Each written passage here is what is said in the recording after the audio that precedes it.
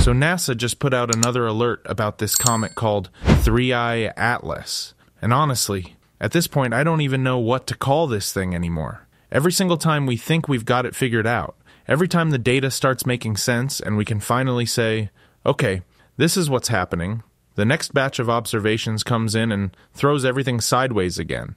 It's like trying to nail down smoke. You think you've got it contained, and then it just drifts somewhere else entirely. If you've been keeping up with this whole saga, you know what I'm talking about. This isn't some normal, predictable comet doing what comets are supposed to do. This thing keeps changing, keeps shifting, keeps rewriting its own story as it moves through our solar system. And what changed today might actually be the strongest indication yet that we're watching something truly unusual unfold in real time. Before we continue, if this has your attention, you can subscribe, turn on notifications, and hit like anytime. And for the best viewing, switch to full screen and enjoy what's coming next. Let me break down what's actually happening here. Because this latest alert isn't just about some weird brightness fluctuation or a pretty new feature showing up in the images. Those things are interesting, sure, but what we're seeing now goes deeper than that. This time, the shift showed up first in the orbit itself. So here's how this works. Overnight, various tracking stations around the world fed in a fresh batch of really precise position measurements, same telescopes looking at the same object, using the same data reduction methods they always use. Nothing changed in how we're observing this thing. But when all those new position measurements got plugged into the orbit calculation software, something didn't match up the way it should have. The residuals started acting weird. And if you're not familiar with that term, residuals are basically the tiny differences between where the math says the comet should be and where we actually see it in the sky. In a perfect world with perfect calculations, those residuals would be 0. But we don't live in a perfect world, so there are always small differences. The key thing is, those differences should be random and small. They should scatter around evenly. But that's not what happened. The residuals didn't just get slightly bigger. They lined up in a pattern, all pointing in a new direction. And that's significant because it means something about the comet's motion has fundamentally changed. See, with a normal asteroid or a dead comet nucleus, you can predict the orbit really precisely using just gravity. The sun pulls on it. The planets pull on it a tiny bit. You do the math, and you know exactly where it should be. But 3I Atlas isn't a dead rock. It's an active comet, which means it's constantly venting gas and dust from its surface. And when that material shoots off in one direction, Newton's third law kicks in. For every action, there's an equal and opposite reaction. The comet gets pushed in the opposite direction. We call that a non-gravitational force. It's like a tiny rocket engine that's always firing, nudging the comet off the path that pure gravity would give it. And up until yesterday, we had that non-gravitational push pretty well characterized. We knew which direction it was pointing. We knew roughly how strong it was. The orbit calculations accounted for it, and everything matched up reasonably well. But today, to make the new observations fit, that push has to be tilted in a different direction. The thrust vector from the comet's jets has rotated, not by a huge amount, but enough that the software can't ignore it. The math doesn't work unless we assume something about the comet's activity has changed. Now, that alone would be enough to get people's attention. When a comet suddenly starts pushing itself in a different direction, that's worth noting. But here's where it gets really interesting, because while the orbit team was trying to figure out what was going on with the numbers, the imaging team finished processing a completely separate set of observations. They'd stacked together multiple exposures from different observatories to create really high contrast images of the comet's inner region. And of course, because the universe apparently loves to be consistent, the pictures tell exactly the same story as the orbit calculations. In the previous set of images from last week, the inner coma and the main jet had settled into what looked like a stable pattern. You could look at it and think, okay, this is the current configuration. This is how the comet is venting right now. But today's images show something different. The inner coma, that bright fuzzy region right around the nucleus, is skewed in a slightly different direction than it was before. The brightest part of that glow has moved, and the main jet, the most prominent stream of material coming off the comet, has tilted. It's leaning in a new direction compared to where it was pointing last week. And it's not just the main jet. The secondary features, those smaller streams and fans of material, they've rebalanced too.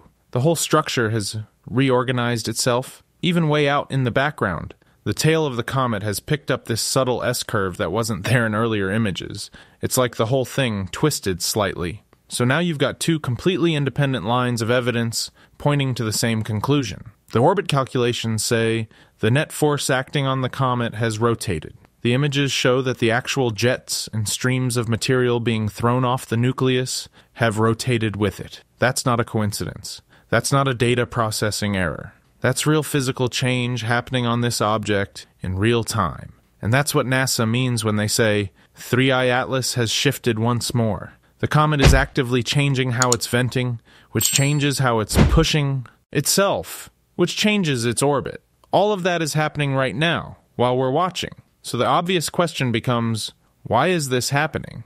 What's going on with this comet that keeps making it change? To understand that, you have to think about what the nucleus of a comet actually is. It's not a solid chunk of rock. It's more like a dirty snowball. Or maybe a better description would be a fragile pile of frozen rubble barely held together by its own weak gravity. The surface is covered with a crust of dark material, organic compounds that have been processed by radiation over millions or billions of years. But underneath that crust, there are pockets and layers of volatile ices, things like water ice, carbon monoxide ice, carbon dioxide ice, all frozen together with dust and rocky grains. When a comet gets close to the sun, that ice starts to heat up. Not evenly, though. The sun only directly heats whatever side is facing it at any given moment, and the crust doesn't conduct heat very well, so the energy takes time to soak down into the deeper layers. As the temperature rises, those volatile ices start to sublimate, turning directly from solid to gas without melting first. The gas builds up pressure underneath the crust until something gives. A crack opens up or a weak spot fails, and suddenly you've got a jet, high-pressure gas and entrained dust blasting out into space at hundreds of meters per second. Now, here's the thing. The surface of 3I Atlas is probably like a patchwork of different features. You've got sealed-up fractures, frozen-over vents from previous activity, pockets of volatile material at different depths, all scattered across the nucleus in no particular pattern. For the last several months, it looks like one particular vent or group of vents has been doing most of the work. One big fracture on the surface has been wide open, venting steadily, producing that dominant jet we've been seeing in the images. And because it's been fairly steady, the non-gravitational push on the comet has been fairly steady too. But the comet has been out here for months now, heating and cooling and stressing as it swings past the sun and back out again. The deep interior is still catching up to all the energy that soaked in when the comet was closest to the sun. Temperature gradients are shifting. Pressure is building in new places. Cracks that were stable might be getting stressed. And at some point, something gives. One possibility is that a new vent just opened up. Maybe there was a pocket of volatile ice buried under a thin layer of crust on a different part of the nucleus. As the heat finally worked its way down to that depth, the ice reached its breaking point. The pressure built up until it burst through the surface, and suddenly you've got a whole new jet firing from a completely different location. If that new jet is strong enough, if it's pumping out enough gas and dust, it could rival or even overpower the original vent. And the moment that happens, the net push on the comet rotates. The thrust vector shifts, the orbit changes, the images show a new configuration. That's one explanation, and it's pretty straightforward.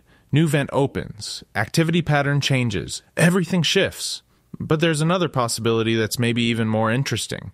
It could be that the whole nucleus is changing how it spins. See, when jets fire off a comet, they don't just push it forward or backward or sideways. They also apply torque. Imagine a spinning ice skater. If they extend their arms, they slow down. If they pull their arms in, they speed up. A comet is kind of similar. Except instead of arms, it's got jets firing off at weird angles all over its surface. Every time one of those jets fires, it's applying a tiny twisting force to the nucleus. And over thousands and thousands of rotations, those tiny torques add up. We already know from previous observations that 3I Atlas isn't spinning in some simple, stable way. It's not just rotating smoothly around one fixed axis. The rotation is more complex than that, probably tumbling or precessing in some complicated pattern. And if the spin axis is precessing, if it's slowly wobbling like a tilted spinning top, then the orientation of all the vents changes over time.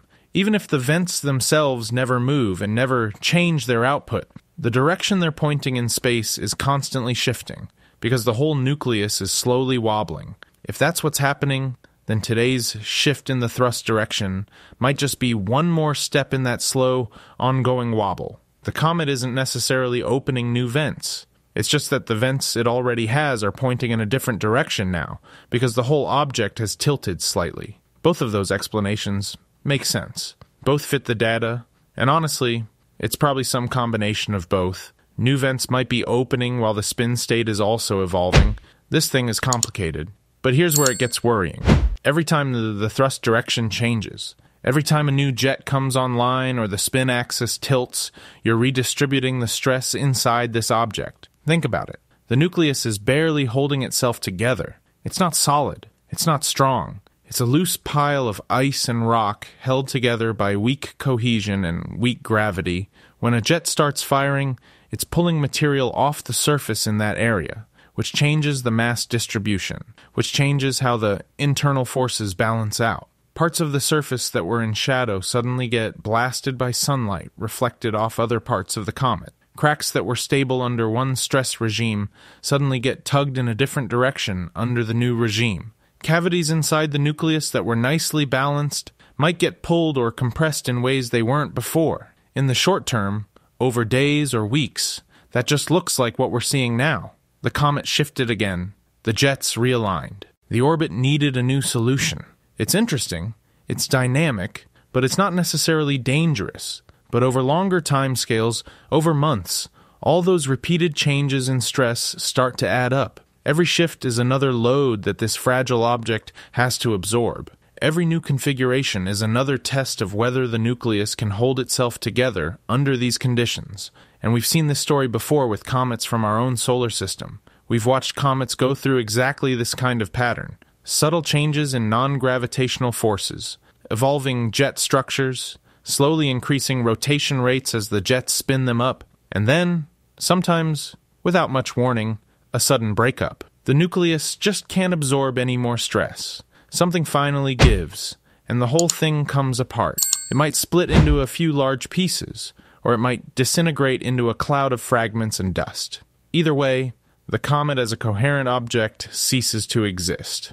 Now, I want to be really clear here. Nobody is officially saying that's what's about to happen with 3I Atlas. The language in the alerts and the updates stays very careful. They talk about a new update to the orbital solution, a measurable evolution in the outgassing direction, a shift in the net non-gravitational acceleration. All very technical, very measured, very precise language. But here's the thing. You don't schedule extra telescope time. You don't push observatories to collect denser data more frequently. You don't send out internal alerts to other research groups because you think everything is fine and boring. You do all that because you know something interesting is happening, something that might develop into something significant. You do it because this object is active in a way that matters, in a way that could lead somewhere unexpected. So what's the bottom line here? The bottom line is that 3I Atlas is not just coasting peacefully out of the solar system on some fixed, predictable trajectory. It's not done. It's still burning, still venting, still actively adjusting its own motion layer by layer, vent by vent, rotation by rotation, day by day. Yesterday's shift wasn't the final word. Today it shifted again. And if that pattern continues, if every new orbit solution needs a different thrust direction, if every new set of images shows the jets leaning a little bit further, then what we're watching here is essentially a live experiment. We're seeing in real time how an interstellar comet responds to its one and only close encounter with our sun. This thing came from somewhere else. It formed around a different star, in a different planetary system, maybe billions of years ago. It's been drifting through the cold emptiness of interstellar space for an unimaginably long time, frozen solid, completely dormant, just slowly tumbling through the dark, and then by chance, its trajectory happened to intersect with our solar system. It fell in toward our sun, heated up for the first time in who knows how long, and started doing what comets do: venting, outgassing, developing jets and a coma and a tail. But it's doing all of this with a structure and composition that evolved under completely different conditions than our own solar system's comets. We don't know how dense it is, how strong it is, how volatile its ices are, how its interior is structured. We're learning all of that by watching it react. And what we're learning is that it's unstable. It's dynamic. It keeps changing. Maybe it stabilizes eventually. Maybe in another few weeks or months, the activity settles down into one final configuration, and the comet just limps away relatively intact, slowly fading as it heads back out into interstellar space. Or maybe it keeps shifting. Maybe the stress keeps building. Maybe one more vent opens, or one more wobble in the spin state redistributes the load just a little bit too much, and something fundamental gives way. We don't know yet. That's what makes this fascinating and frustrating at the same time. This alert today is just another data point in an ongoing story. It's another reminder that we can't just look at 3i Atlas once, write down some numbers, and call it done. Every time we look, something has changed. Every update raises new questions. Will the next alert say that 3i Atlas finally calmed down and stabilized? Or will it say that it shifted again, and this time even more dramatically than before? We won't know until we keep watching. And that's exactly what's happening. Observatories around the world are keeping their eyes on this thing. Every clear night, someone somewhere is collecting more data.